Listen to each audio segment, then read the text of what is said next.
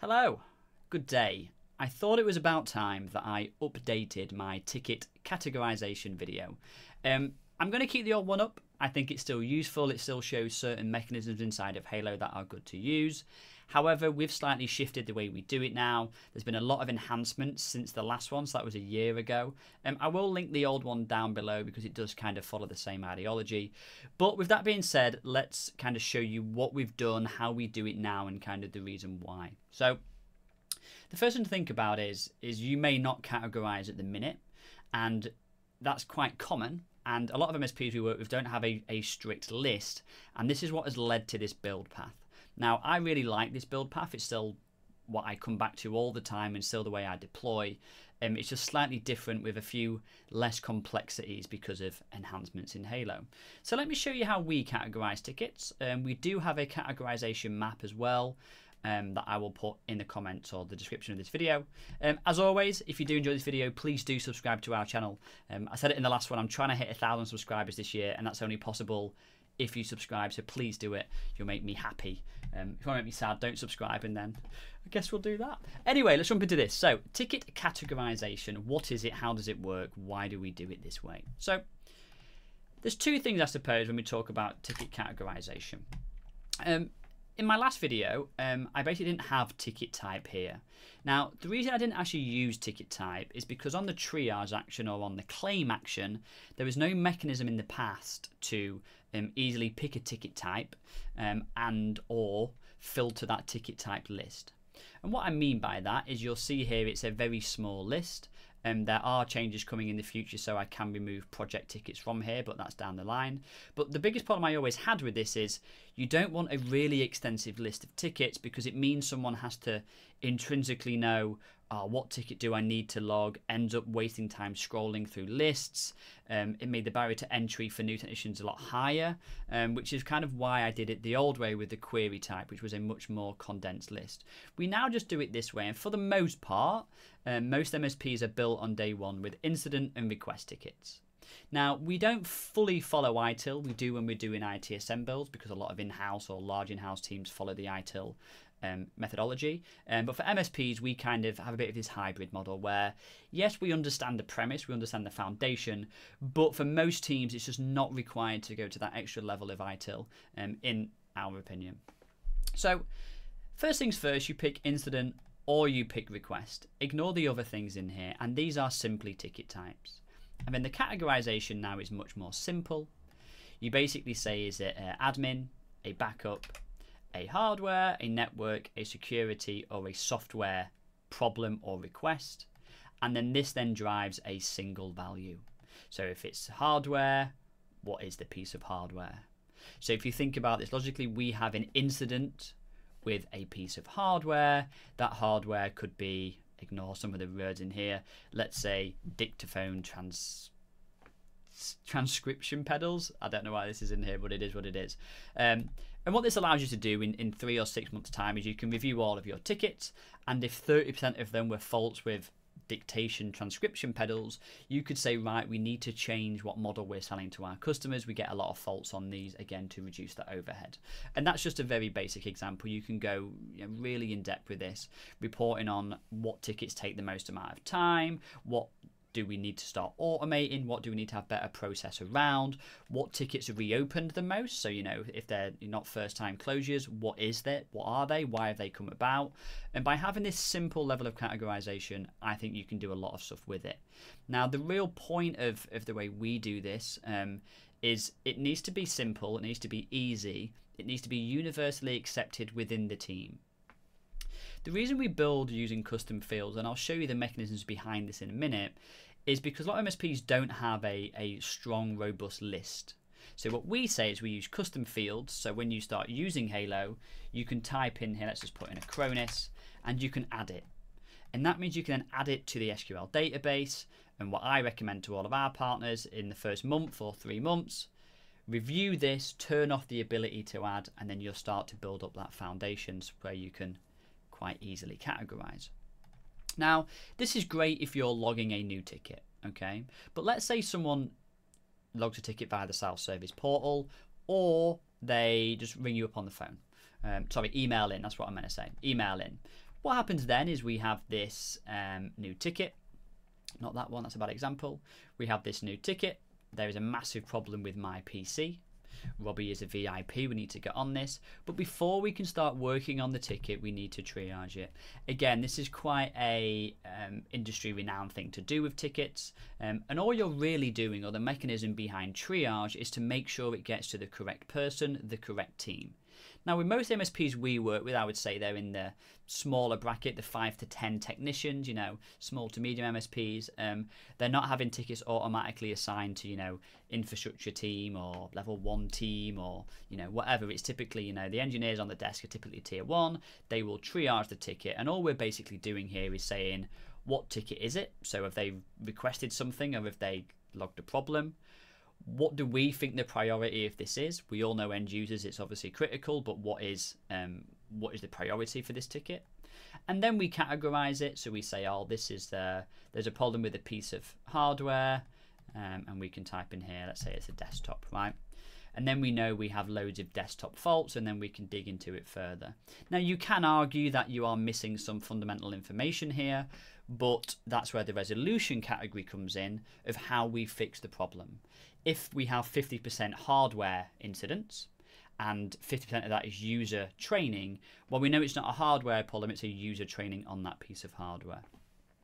And then lastly, we can pick what team and agent is working on the ticket. Now, in the way we build, triage is typically a self-association button. So it's saying, I'm taking this ticket, which is exactly why I have the categorization here. I always educate our MSPs that, you want your engineers to be accountable for the tickets they're working on. You don't want really a dispatcher saying this is the fault, because typically, and again, there's a lot of speculation here, but typically your dispatcher might not be the most technical person in your business. They might just be a mechanism to route tickets to engineers. Again, we're not going to touch on dispatching today. But that's the idea. We click triage, we select the categories, and away we go. Now, there's one more additional thing here, and that's request. If it's a request, we have another field appear. And this field is called request category. And what are they requesting? Is it a change, an install, a move, an onboard, a remove, a reset password, a restore, or a testing of something? Again, driven from the ITIL ideology. The idea behind this is just so we can report on it down the line.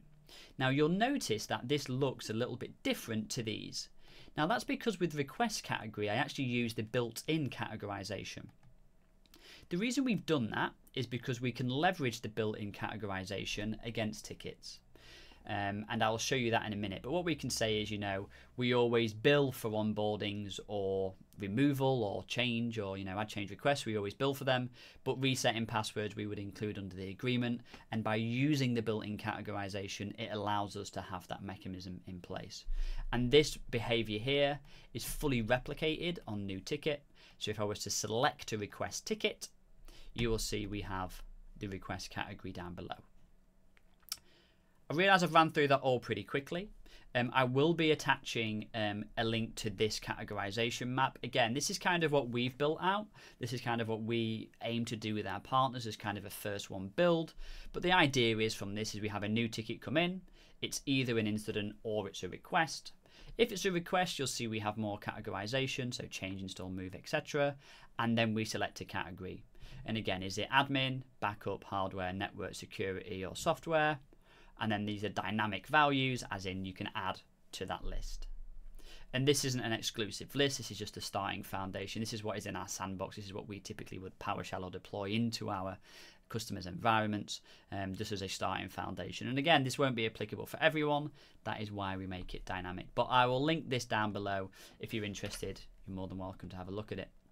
So, how do we do all of this? What is the point of using custom fields? Why don't you just use the built-in categories? Is there pros and cons to both? Which there is, but let's break it down a little bit. So first things first, I suppose, is let's chat a little bit about how these fields are made and how they work. So what we like to leverage a lot inside of Halo is tickets and then field groups. And in here you will see we have one called ticket categorization. For my American viewers, I apologize, that categorization has an S, not a Z. But essentially we have in here a bunch of fields. And what we say very basically using dynamic visibility is we have category here. and within here we have all of the categories. And within all of the categories, we then have admin, backup, etc. And then we have the category for each one of those, which contains the values. And what we simply say is, only show me the admin category custom field when the category values equals admin.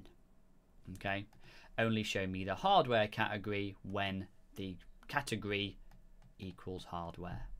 Okay, and to replicate what that looks like on a ticket, if we select admin, admin category appears. If we select backup, then the backup category appears. Now, as I mentioned, these are all custom fields. So if we go to configuration, custom objects and custom fields, you will see that we have category at the top here, which contains all of our values. Again, single selection. This isn't a dynamic custom field, as in I don't want engineers to be able to add to this list. The reason being is because we have logic built off it. By selecting one of these, something else is going to happen. By adding something in here would then break or not use that logic. And then from there we just have a bunch of other custom field single select with all of the information in it. And again, this is clearly something I did in testing one day. I'm just going to delete it, and now that list is cleared out. And that's what I'd recommend doing to start with, is going through the list, getting it to where you want it to be, and then setting a date. As of now, we are happy as a company that our ticket categorization for the most part is very accurate. Please do not add other as a category, and please do not put unknown as a category. The reason I make it dynamic is so it doesn't inhibit ticket workflow.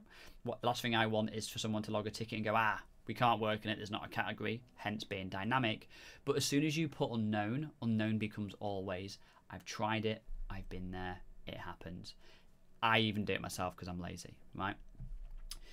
So that's how we do those ones. It's just custom fields. We make a field group, and then we basically go to our ticket types, and we then add in that group of fields to here by clicking on add, clicking group of fields, and we find ticket categorization. It won't appear here because it's already on the ticket, but then we add that into the ticket. Now, a few things to note when you're doing that. Something really nice now is the fact you can add all these defaults. So what we say is we never want our end users to be able to see the categorization or be able to select it on new ticket creation. That wants to be an internal mechanism. And then we say if an engineer is ever presented with these fields, whether it's on a new ticket or just on an action, they're always required. We don't want to be able to skip over categorizing the ticket. And then we simply add them all in, and away we go. But as I mentioned though, the request category one, as you'll notice, isn't a custom field. The way we handle that one is to go to tickets, categorization, and you'll find down here we have the request category, and we've just popped in here the different request categories. Again, the reason I said we do this in this build here is because under agreements, under charge types, we can define in here different categories.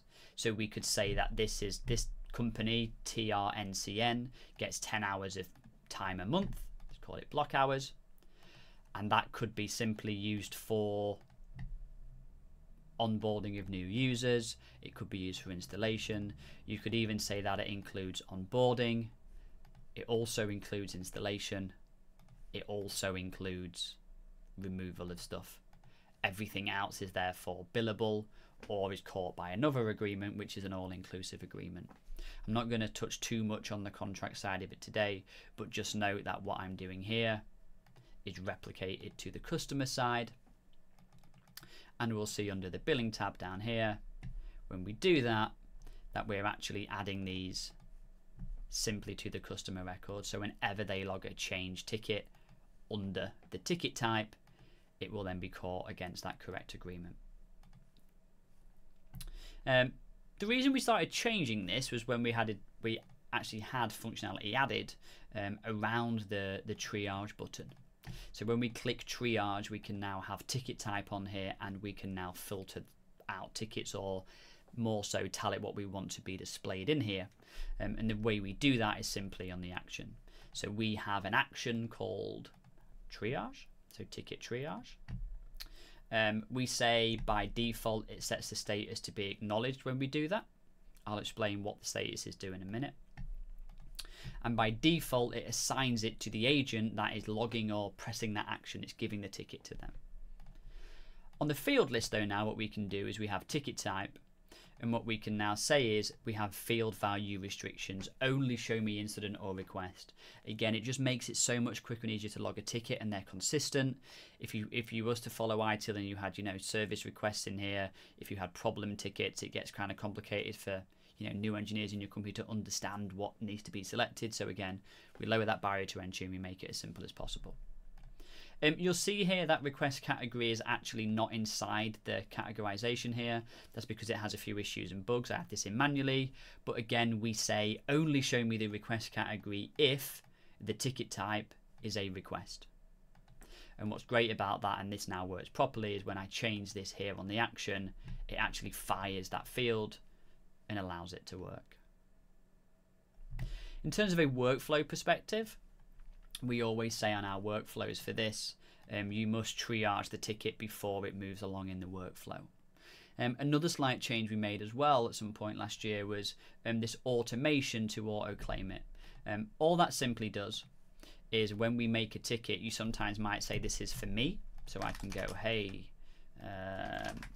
self-assigned ticket. So I'm making this ticket and I want to work on it. I don't want to go into the pool. Tickets for engineers to take. Let's say we've got a backup problem with that. And then in here, you'll see in a second, if I refresh, it'll hit the incident management workflow, and then it'll basically move it along in the workflow automatically. I don't have to re-triage it because I've already triaged it because I made the ticket, if that makes sense. And you're now on step 2 of the workflow. And again, all that automation does is a dummy automation. Basically has a rule applied to it, which basically says if the agent does not include unassigned as anything, if the agent has someone assigned to it, then move it to in progress in the workflow. And that's it basically. I know I've not gone in full depth about how we've built it all out. There's not loads of moving pieces to it. I think this now is much easier to manage than my old way of doing it. There is pros and cons to both. You know, that the last way was built because of the use case we had at the time. We had quite a complex desk. We had 60 staff with loads of different areas of the business. So the whole query type method of, routing the tickets based on conversational logic, as I described it, was fine. But I think this way now for most MSPs is they're very happy with it. The feedback we get, is pretty solid. And you can do all sorts in here, right? You could have it as, it's maybe a site visit, and then you can have all the fields start to appear, like when is it scheduled for, what's the site date, etc., etc. Again, this is all based on the triage action. And this is how we now build. So short video for today. I hope that's helped you all kind of get inside my brain a little bit, see how we triage and categorize tickets now, understand the benefits of doing it. And if there is any questions, please let me know in the comments below and we'll happily answer them for you. I've been Connor Fagan. Have a lovely day. Please do subscribe and I'll speak to you all soon. Bye-bye.